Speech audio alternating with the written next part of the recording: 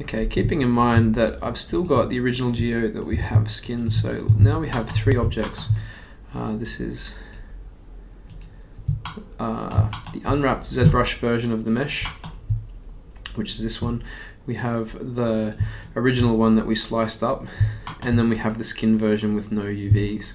So the difference between these 2 objects now is that this one actually has been triangulated. So I had a few 5-sided faces in this model originally, so let's see if we can find one of those.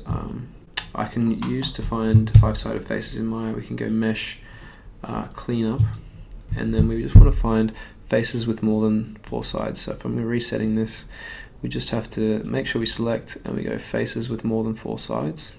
There we go, and we can see that I've just got a few polys here which when I skinned it I didn't actually bother to put a triangle in there, and these are fine in Maya, and they're not massive deals. You can see I haven't got too many of them, but it just means that our mesh is now different, because in this version here ZBrush has actually triangulated those areas to make the thing work. So these are actually different meshes now. They have a slightly different topology, but we can just copy the UVs on still, because the vertices are still the same numbers and still in the same place. So to transfer UVs, I'll just close all this down, we can just select that one to this one we want to go, and now we just have to go into mesh and then transfer attributes.